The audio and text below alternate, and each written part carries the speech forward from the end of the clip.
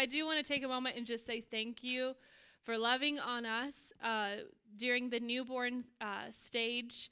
A dear lady friend who's had 6. Wow. She said, newborn life is like being in the trenches. And I said, that is so true. And so thank you for loving on us. You really have exemplified the heart of this house, which is doing a church as a family. And you guys have been so kind and so respectful. And part of that kindness was you let me have a 3-month vacation where I just slept and relaxed and did nothing for 3 months. So relaxing. Some of you are like, wow, that's amazing. And then those of you who have had children are like, what a lie. So thank you, though. But it has been 3 months since I've preached. So I warn you, I'm praying that as I speak, that the Holy Spirit gives you the interpretation, because it's going to just, there's a lot. There's a lot there. 3 months. It's like Isaac digging the wells. There's just a lot there. But the next thing that I am going to say is a little bit shocking, and I have a feeling that it's going to shake you like it's been shaking us. In the last couple of months, we've had people come to us and say this, and we've also heard it from different friends who are pastors. They're hearing the exact same thing told to them. There's individuals who are saying, I am questioning if God is real. And these are not people who have been on the fence with the Lord. These are people who have been saved and very active in the things of the Lord for maybe 6 years or even 60 years. And they're coming and saying, I don't know if Jesus is real, and I'm questioning if it's worth it, if he's worth even following. And to hear that, it breaks your heart. I know that yes, there's an emotional time after you've given birth, but I've never cried so much when you have someone say that to your face. I'm questioning, is he worth it? Is he real? And it shakes you to your core. And the reaction that you have from that is the same reaction that the prodigal son's father had, where his heart was breaking for the son that left and chose. It's a choice. And so there's a turning that's been taking place. And imagine what the heart of God is. His heart would be broken and torn, just like our heart is, just in hearing that. But you can see in the natural, there's a spiritual tug of war that's taking place. And if you don't see it in the natural or in the spirit, just like Dad said, turn on the TV for a good 5 minutes, and you can see that there is a spiritual tug of war that is happening right now for the souls of humanity. And we know that our fight, it is not against flesh and blood. It is against the principalities and the darkness of this age. We know what the weapons are in our arsenal, and we know that they are mighty in pulling down the strongholds. We know that we've been equipped with the armor of God. We have the power of prayer. We know this. We have the confidence of knowing this, but we can also see that there is a spiritual battle that is taking place. It's a seesaw of emotions for individuals right now, and it is heartbreaking. It is wrenching to know that there are people whose lives are shaking. Why? I think Jesus said, because they built their house, their life on the sand instead of the rock. So you hear this, and it echoes what we were literally prophesied about in the book of Hebrews. I just want you to listen to this. Hebrews chapter 12 and verse 27. The writer of the Hebrews told us, everything that can be shaken will be shaken. Everything that can be shaken will be shaken, so that the things which cannot be shaken may remain. And this goes back to what I preached on 3 months ago, and if you don't remember, that's quite okay, because that was a long time ago. But the last hour sifting, it's that last hour sifting. And then I said, 3 months ago, I said, the last hour sifting has begun. And you see the ramping up of this even more. There's a sifting that's taking place. And our heart should not be, oh, well, they're being sifted. Oh, that's really sad for them. Our heart should examine our heart. God, search my heart. examine me. Where am I found? Yes, I'm concerned about the other person, but we get the best advice from flight attendants. Put your oxygen mask on before helping others. And I always thought that was so cruel. There was a flight attendant one time in our travels, and they said, pick your favorite child after you've done your own mask. And I was like, oh, that's horrible. But it kind of is true. If you're all alone, you got to, pick your favorite kid. Anyways, it kind of does make you sit there and go, I've got to examine my own heart before I'm turning and looking at everyone and everything else. So where am I found? And in this last hour sifting, in this moment where things are shaking, our heart is to be found in the river of God. Now, for the past 3 months, I have heard over and over and over and over again from the Lord, and I've tried to get away from it. I've tried to say, okay, God, I've got it. Thank you. You can move on. I clearly hear you. But when the Lord keeps repeating something, it typically means you haven't quite got it just yet. And I really need you to lean into it a little bit more. And I keep hearing the Lord saying, Michelle, I am your river. Michelle, I am your river. There is a river that is available for you. And I want you to get into the river. And so today, that's what we're going to talk about. We're going to talk about the river of God. But it would be an injustice to just grow our knowledge about the river of God and not let our heart dive deep into the real river of God. Does that sound good? Does that sound good? Amen. Thank you. If you were Grace, I'd say yes, ma'am, but that's a different story. So I'm a dreamer. How many of you in here dream, like prophetic type dream? Wow. Church of the Supernatural here. I have a lot of dreams. That's normally the way that the Lord speaks to me, is through dreams. I had a minister one time, I was hearing him preach, and he greatly offended me.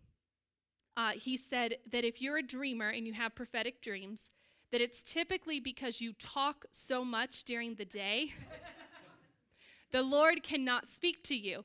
And so he has to wait till you are completely sound asleep for him to be able to speak to your heart. So I'll ask that question again. Any of you in here dreamers? Okay. And I would take great offense to that, but the truth is, I love to talk. Silence scares me. And if there is silence, I will fill it with just something. I enjoy talking. And so the Lord has to wait till I am asleep. And so during this season of newborn stage, there is not much sleeping. In fact, it's sleep deprivation. And so there's not much dreaming. It has to kind of be turned into a vision because there's no sleep. But the Lord knew that this season in our life was coming. It's a very short season. And so he was so kind to give me this dream 2 weeks before Zoe was born. And in this dream, I saw this building, and it was an aerial view of the church. And around the church was a river. And then immediately I'm on the ground, and I see in the river children, only children, playing. And then I see sitting on the banks of the river adults who have their feet in. It was kind of like 1 foot in, and it was up to their ankle. And they had another foot sticking out on the bank of the river.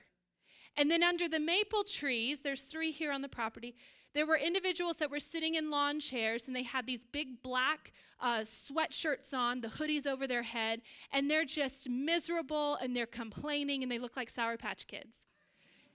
And so I woke up from the dream, and I didn't have to be a Daniel or a Joseph to have that dream interpreted. It's very clear. And I went to Jesse, and I said, this is the dream I had. And we both talked about it, and we were reminded of Revelation 3:15. Jesus says there are 3 types of believers, right? There's the hot. Those are the children who are in the river. You say, why children? Because Jesus said, let the children come unto me.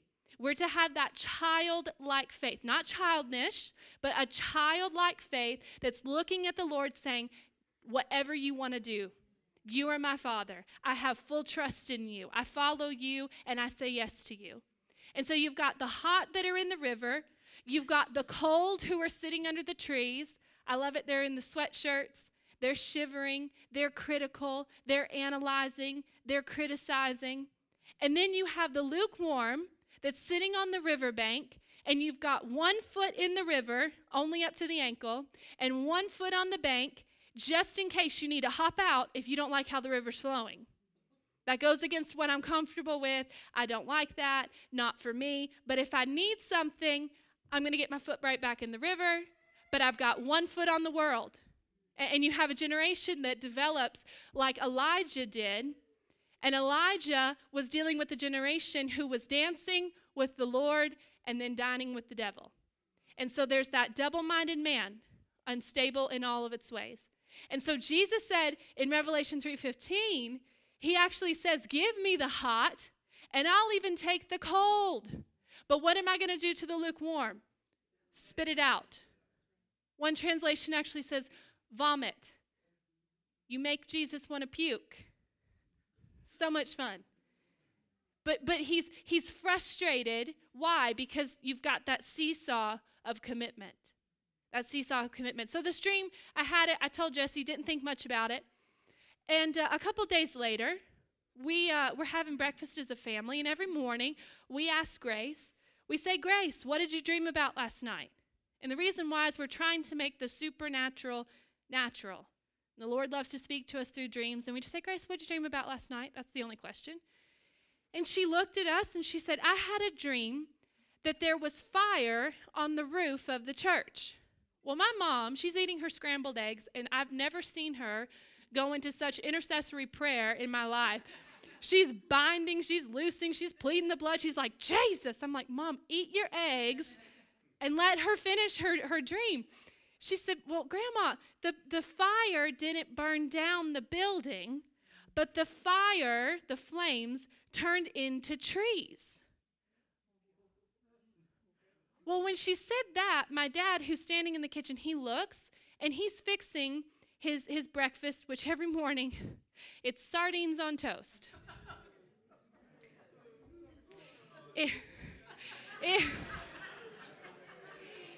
It smells worse than it sounds. It is, whoo, that's why he has no hair. It's just pure oil. Everything's just slip and slide. And so he's fixing his sardines on toast, and he turns and he looks at Grace. He said, Grace, what did you say? And Mom, at this time, she stops binding and loosing.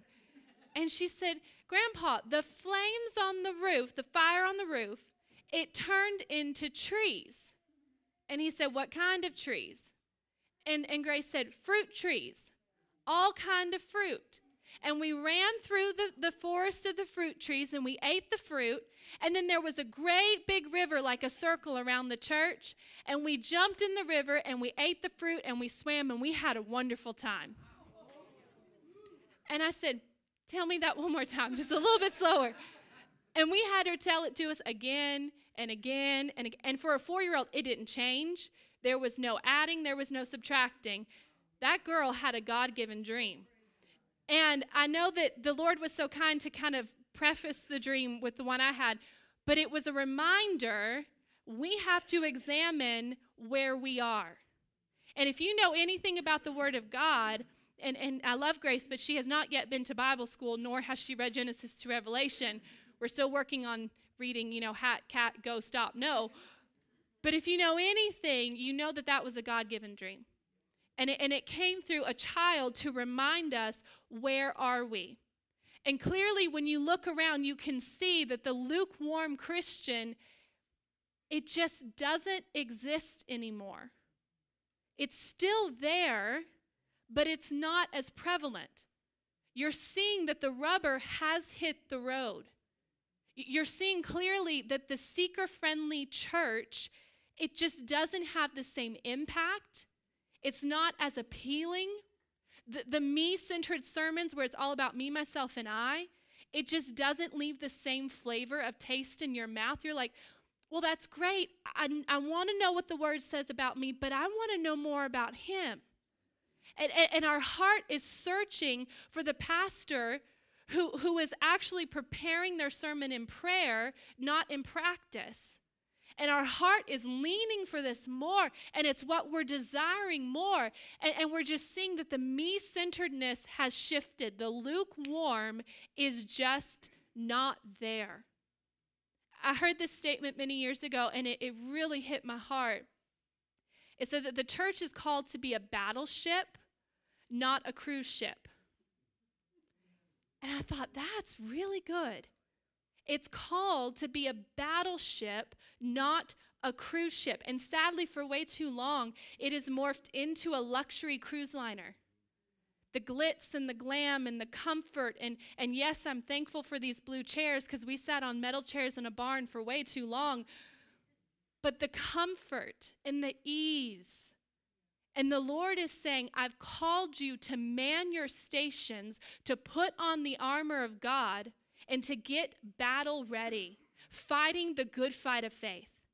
That's what we are called to do in the river of God. So this morning, let's look at what the river of God is, and let's open our Bibles to the book of Revelation. Revelation 22, the last book and the last chapter. The river of God tells us in the book of Revelation that it runs from the very throne of God. It's his presence in Revelation 22. And we see this in verses 1 through 2. And we're going to read this and break this down as we read it. It says, Then the angel of the Lord showed me the river of the water of life, as clear as crystal.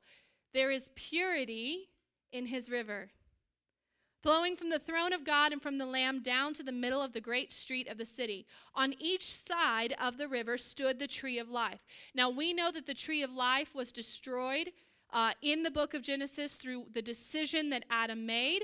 And we know that the tree of life was restored to us through the work of the cross by Jesus. And because of that, we now have a gardener, and his name is Jesus. And he is the vine, we are the branch, and he prunes us so fruit is produced. Hallelujah. It says bearing 12 crops of fruit. 12 crops of fruit. Everyone say fruit. Hallelujah. Yielding its fruit every single month. 12 crops of fruit. 12. So that 12 does, of course, represent the 12 tribes of Israel, but it also can represent the 12 months of the year. So the Lord is saying that you are going to be fruitful every single day. Every single day, no matter what you are facing. There's an incredible scripture in the book of Psalms, Psalm chapter 1 and verse 3, and it actually says that you are like a tree planted by the waters. You're not going to be moved, and fruit will be produced. And that word tree in the original Hebrew actually translates evergreen. Evergreen. So when the Lord looks at you, he says, you're an evergreen. No matter what season that surrounds you, you are an evergreen. So you might be in a summer season. Life is great. Everything's prosperous. It's green. It's verdant. There's just life flowing all around you. You're an evergreen. You might be in a season where it's winter. Things are dry. Things are not working. There's death that surrounds you. Nothing seems to be going right. Guess what? You're an evergreen. And not only are you an evergreen, but you are planted next to the river of God, which means your roots are running deep and receiving nourishment from the water that flows from the throne of God. So fruit's produced. It's John 15. You abide in him, he abides in you. Fruit just happens. Glory to God. I've missed being up here. Glory to God. Oh, thank you for missing me. Okay. It says the leaves of the tree are for the healing of the nations.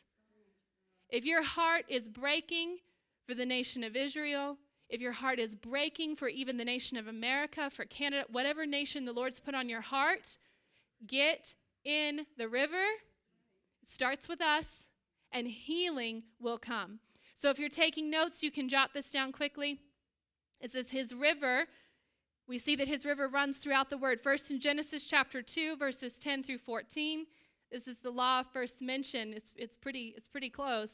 Genesis chapter 2, verses 10 through 14, we see the river of God.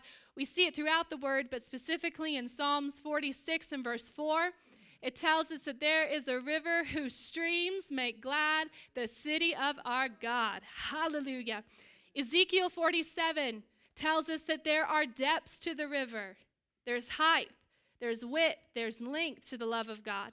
Zechariah 14 and verse 8 Also in the book of John, Jesus stands up in John chapter 4 and in chapter 7, and he says, whoever is thirsty, come and drink of me.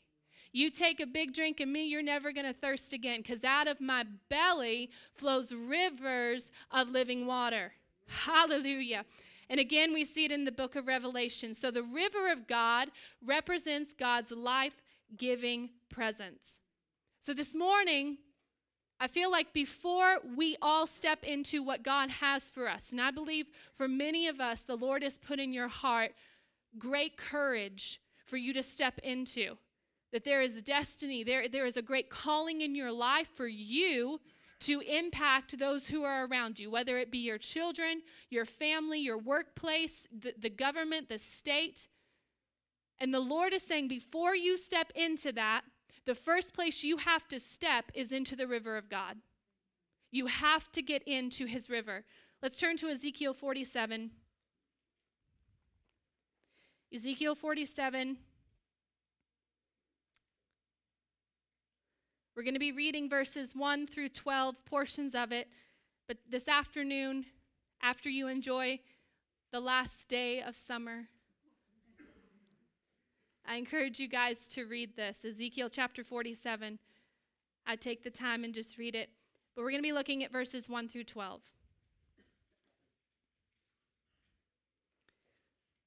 Hallelujah. It says, the man, we know who the man was. The man brought me back to the entrance to the temple, and I saw water coming out from under the threshold of the temple towards the east, for the temple faced east. The water was coming down from under the south side, say side, of the temple, south of the altar. He then brought me out through the north gate and led me around the outside of the outer gate facing east, and the water was trickling from the south side, say side. As the man went eastward with a measuring line in his hand, he measured off 1,000 cubits, and then led me through the water that was ankle deep. He measured off another 1,000 and led me through the water that was knee deep. He measured off another 1,000 and led me through the water that was waist deep. He measured off another 1,000, but now it was a river that I could not cross. Because the water had risen and was deep enough to swim in, it was a river that no one could cross. Let's skip down to verse 12, and we're skipping over good stuff. We're actually seeing that the salt water becomes fresh water. And I just want to say this, the salty places of our life, the places where we just don't think that purity and holiness and his touch can ever reach, the salty places become fresh when he touches. Verse 12, fruit trees. When we read this, I want you to keep in mind what we just read in Revelation 22. I want you to also keep in mind a dream that a little 4-year-old had. Fruit trees of all kinds will grow on both banks of the river. Their leaves will not wither, nor will their fruit fail. Say, my fruit will not fail. Hallelujah. Every month they will bear fruit because the water from the sanctuary flows to them. Their fruit will serve for food and their leaves for healing. Wow. Thank you, Jesus. So the first thing I want us to notice in this scripture, there's so much there. The first thing I want us to get is it was Ezekiel who had to step into the river. The Lord was there. He was there. But he didn't do what a sibling would do and stiff arm Ezekiel into the river, push him in. No, he said, there's a river. It's your choice. You can go ankle deep. You can go knee deep. You can go waist deep. You can swim. It's your choice. It's your call. But there's the river. Here's the entrance. Now you get to choose. And so the Lord is the one who's saying, it's your choice. And Ezekiel is the one who chose to no longer be a bystander, but to instead get into the river. And so it is our choice. It is my choice whether or not I want to be ankle, I want to be knee, I want to be waist, or I want to be swimming in the river of God. It is my choice. Now, we have a choice, but this morning, I believe the Lord is reminding us there is a river. And that river is flowing from the throne of the Lamb of God. And we have a choice to get into it because wherever the river went, life came from it. The salty places became fresh. The fruit was forever on the tree. There was actually no seasons. There was no seasons. Fruit was just produced. An evergreen was birthed, all because of the river of God. So for some of us, we are trying to figure out the hows. How is this going to work? How are we going to see freedom? How is this going to change? How is this going to happen in my life? And we're trying to figure out the how and the why and the when. And the Lord is just standing there at the bank of the river, just like he did with Ezekiel. And he's saying, there's a river. There is a river. There's a lot of questions. There's a lot of things that we cannot figure out. But the Lord is standing there and he's saying, there's a river. There is a river of life that is flowing from the Lamb of God. I have really good news for you today. There is a river. Turn to your neighbor and say, there is a river. Oh, there is a river. And when you get into the river of God, the debris of life gets swept away. All the junk, all the stuff that we've been carrying, it gets swept away in the river of God. The worries, the fear, the concerns, the sickness, anything that we face, it gets swept away in the river of God. There is a river. And that river flows from the very veins of Emmanuel. And he's looking at you today with love in his eyes and a voice like a mighty rushing water. And he's saying, there is a river. There is a river. And it is available for you today. Hallelujah. There is a word picture that's painted with Ezekiel. And it's a type and shadow of what was to come with Jesus. But the word that we keep hearing, and every time I would read it, it would just stick out like a sore thumb. The word side, side, side. And it is a type and shadow of what was to come with Jesus. We know this, that when Jesus, when he was hanging on the cross, becoming the sacrificial lamb for our sins, what did they do? They pierced his side, and from his side flowed water. From his side flowed water. And it's that water that brings the new creation to life. It's that water that brings the reconciliation.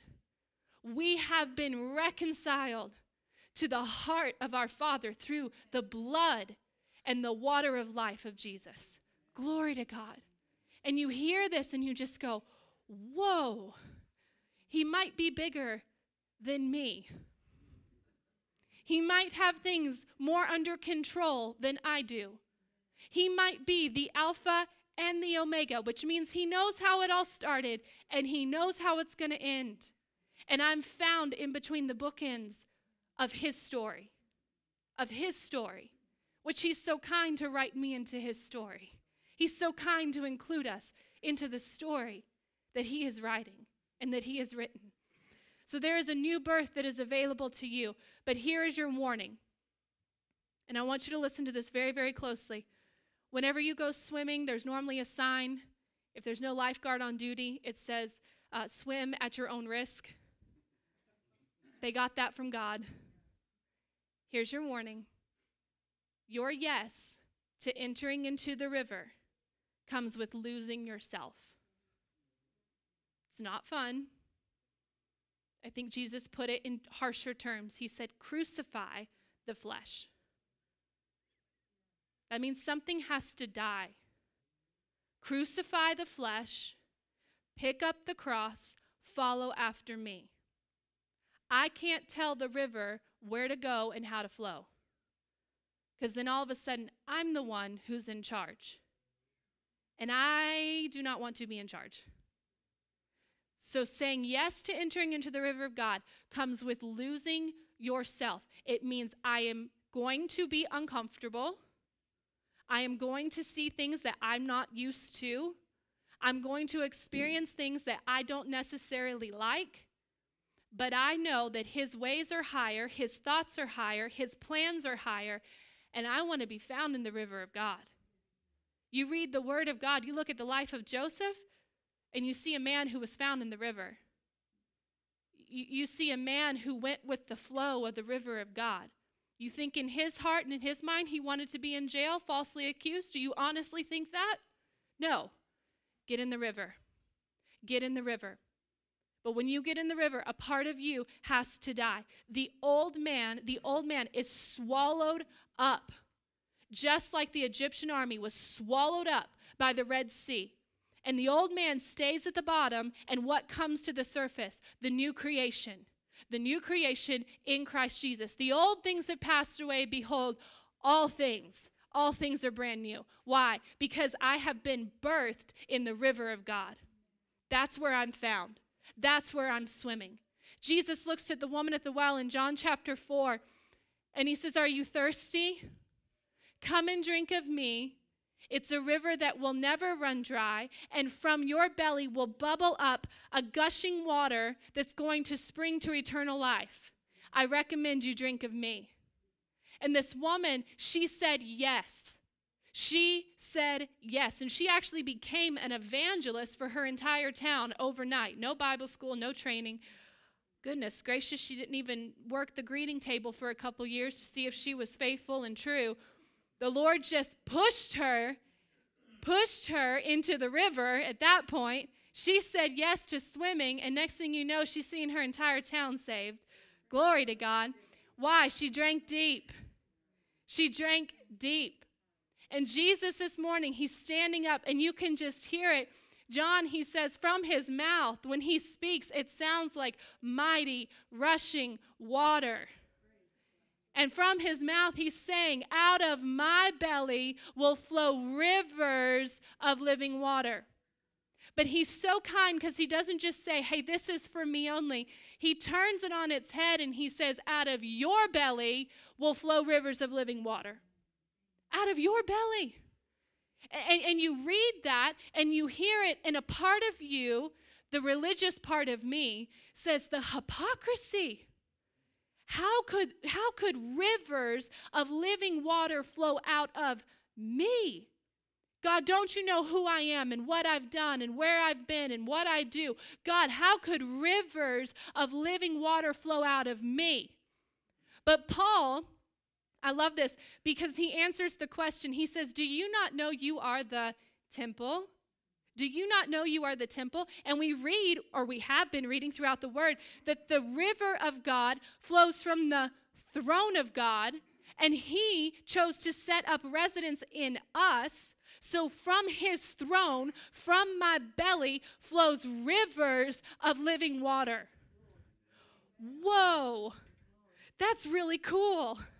Out of my belly, out of your belly. Everyone touch your belly. Say, out of my belly flows rivers of living water. And those rivers of living water, it's available for you. It's a river for your marriage. It's a river for your children. It's a river for your finances. There's a river for your health. I believe the Lord has a river for this church. There is a river of life pouring out of us because God Almighty looked at us and he said, that heart that is broken, that is destroyed, that has been tainted by the world, I want that heart to be my home. Amen. And he set up residence in us, and out of my belly flows rivers of living water. Amen. Whoa. Glory to God. So this morning, I believe God wants to flow through us. Why? So that every single season of our life, the times where things are going really good, that we're in evergreen. And in those seasons where it's a little bit more difficult, things just aren't as green, things just aren't as fruitful in our hearts, he looks at you and he says, you are an evergreen. There's fruit being produced from your life. No matter what season we're in, there's fire on your roof. There's fire on your roof. And it doesn't consume and burn you down. It refines you. Ooh, there's fire on your roof. It brings the gold to the surface. There's fire on your roof. You're found in the river of God. I want you to turn to this last scripture And then we're going to get in the river. I mean, doesn't every kid just want to go swimming? And all of our parents said, you got to wait an hour. You'll have a leg cramp. It's an old wives' tale. It's been an hour since you've had a donut, so you can get into the river. Revelation 21 and verse 6. Revelation 21 and verse 6. And I'm going to have Miss Marcia come up. Marcia and Monty, what a blessing they are. And a heart. Miss Marcia has a heart. So does Monty, but Miss Marcia has a heart that is unmatched. And so I just asked her to come and play because it's just beautiful. Revelation 21 and verse 6, Jesus said, I am the Alpha and the Omega, the beginning and the end. But I want us to get this morning. To the thirsty, I will give water without cost from the spring of the water of life. To the thirsty, I will give water without cost from the spring of the water of life. I want everyone to just close your eyes real quick. We have plenty of time. The Lord is so good. He slowed time down for us this morning. The question that I have for you is the same question that Jesus is asking here in Revelation. He says, are you thirsty? And I believe in our hearts, each and every one of us, we are thirsty. But are we so thirsty that we hunger and thirst for him like Jesus talks about with the Sermon on the Mount? He says, blessed are those who hunger and thirst after him, for they will be filled. They will be filled. And so this morning, if we are so hungry and so thirsty for him, he promises to fill us. He promises to take those places in our heart that are so dry, where we need an oasis of living water to spring up. I don't know about you, but there's a difference getting into the pool from your ankle to your knee. That's not that bad. But when you go from your knee to your waist, it's a little bit more commitment. You go from your waist to swimming, it's full commitment. And I believe this morning the Lord is saying, come and drink, come and swim, dive deep. Dive deep. So Jesus, we come and we drink from you this morning. We set our heart towards you this morning, and we thank you that you are filling us up to overflowing. You are filling us up to overflowing. I'm going to do this, and I've never done this like this before. But this isn't for me to pray for you. This is just a total act of faith. If you want more of him, I just want to encourage you to come down here and kneel before the Lord. Take your heart and kneel it where you are sitting. And your heart is saying, God, I want you more than anything this world has to offer. Lately, this world has been really, really, really bold. A boldness that I have never seen. And it's leaked into the heart of the bride.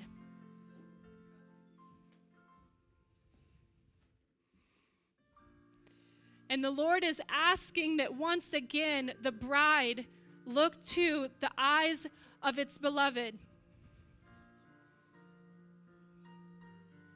And so, Jesus, we come to you with a heart that says we are thirsty and we are hungry for only you. We drink deep from your river, knowing that you are a fountain that never runs dry. We've seen and we've tasted what this world has to offer, but we also taste of you and we see that you are good. Jesus, we drink deep from you. And I feel it in my heart for some of you, you've had loved ones who have turned from the Lord. There's been a prodigal turning, and I want to encourage you, they're coming home. The ones that have looked at you and said, I don't want church, I don't want God, I don't want Jesus, he's not for me, they're coming home in the name of Jesus. The addiction is breaking, the chains are falling off, the mindset that the world has something to offer, we break it in the name of Jesus. But Jesus, we ask that you fill us to overflowing, that our cup runs over. We want to drink deep of you. Holy are you, Lord. Holy are you, Lord. Holy are you, Lord. Holy are you, Lord. Fill us up. Fill us up to overflowing. Fill us up to overflowing. God, we speak a river of life into our marriages, a river of life into our children, a river of life into our health, a river of life into our heart, that our heart is no longer dry. There's no winter. The winter's past. Spring is here. The turtle dove is singing.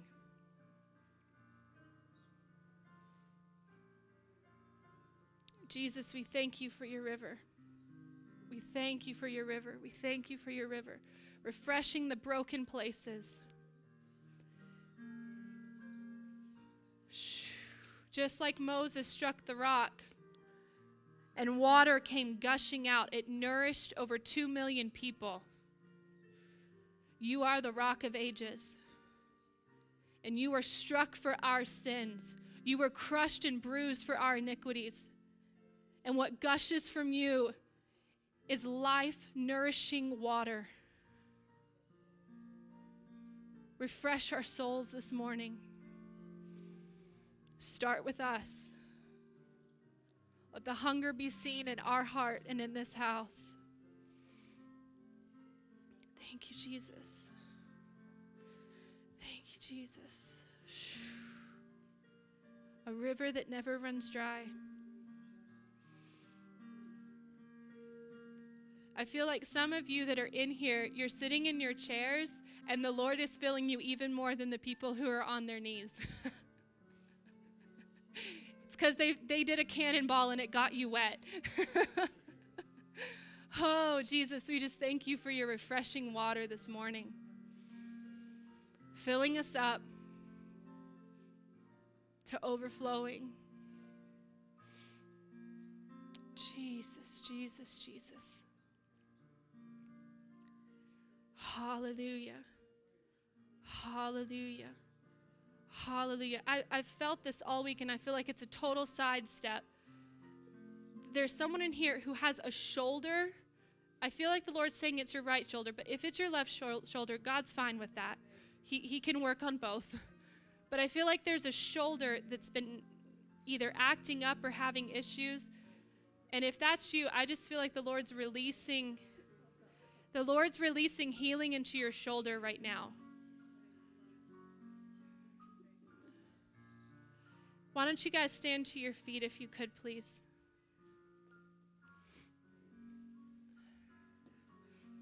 Hallelujah. Guys, I love you so much. I love you more than you can imagine. And 3 months was way too long. Never again. But I just keep coming back to this. If there is a shoulder that needs healing, is it you, Miss Rhonda? We're going to pray over, and Miss Karen. Glory to God. We're going to pray. Hold on just a second, Pastor Mike. We're going to pray. Just keep going. Okay. Well, then you let me have it. We just had a board meeting. If you're near the person who has the shoulder, Haley, can you go over to Miss Karen, and Miss Jane, can you go to Miss Karen who has her arm up, and Miss Rhonda? I want us, Miss K, okay, Miss Kat as well. Let's see. Miss Linda, can you go back to Miss Kat? Miss Kat, can you wave your hand for Miss Linda? Elkie, are you the shoulder? An elbow? No elbow? Well, God healed your elbow. Praise the Lord. Miss Casey, can you go to Elkie, please? And you ladies as well. Y'all are on fire. This is Miss Elkie right here, the one with the button in her hair. She's so cute. I want us to step into the river, and that means it's not just the four-man circus.